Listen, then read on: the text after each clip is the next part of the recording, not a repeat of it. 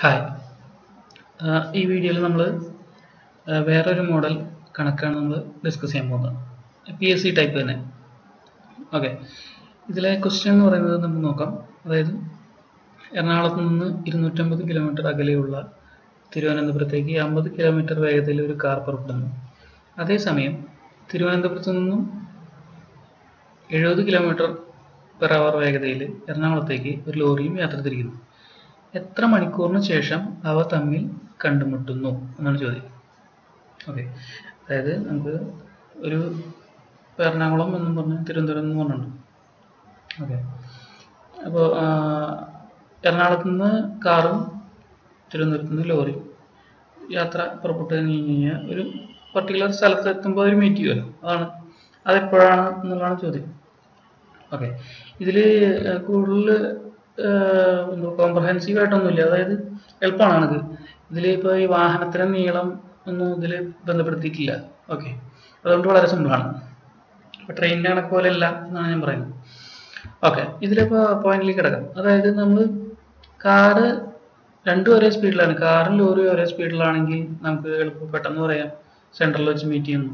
125 kilometre, അതായത് ഒരേ സമയം തന്നെ ആയിരിക്കും.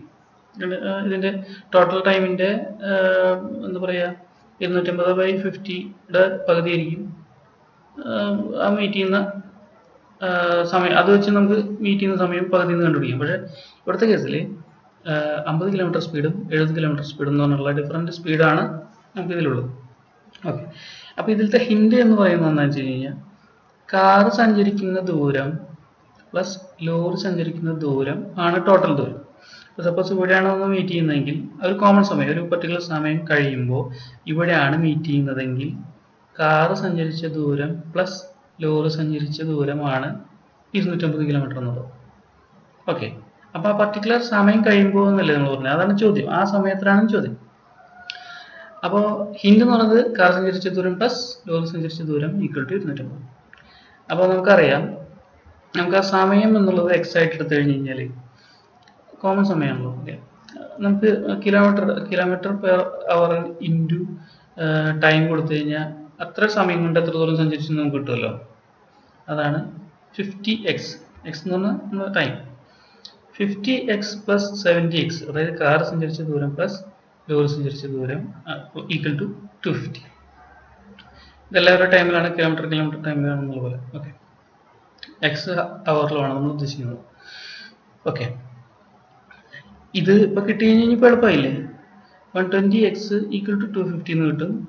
എക്സ് ഈക്വൽ ടു 250/120 എന്ന് പറഞ്ഞു കഴിഞ്ഞാൽ 1/12 അവർ എന്ന് കിട്ടും. അവർ അതിനെ ഈ 2 നമ്മൾ മാറ്റി 1/12 അവർ എന്നുള്ളത് മിനിറ്റ് ആക്കി കഴിഞ്ഞാൽ, മിനിറ്റ് ആക്കാന്ന് പറഞ്ഞാൽ 1/12 × 60. ഓക്കെ, 5 minutes എന്ന് കിട്ടും. അപ്പം ആൻസർ എന്ന് പറയുന്നത് 2 hours 5 minutes എന്നാണ്. ഓക്കെ, ഇത് സിമ്പിളായിട്ടുള്ളൊരു കണക്കാണ്. എല്ലാവർക്കും ഇഷ്ടപ്പെട്ടുണ്ടാവുമെന്ന് വിചാരിക്കുന്നു. ലൈക്ക് ചെയ്യുക, സബ്സ്ക്രൈബ് ചെയ്യുക, ഷെയർ ചെയ്യുക. Thank you all.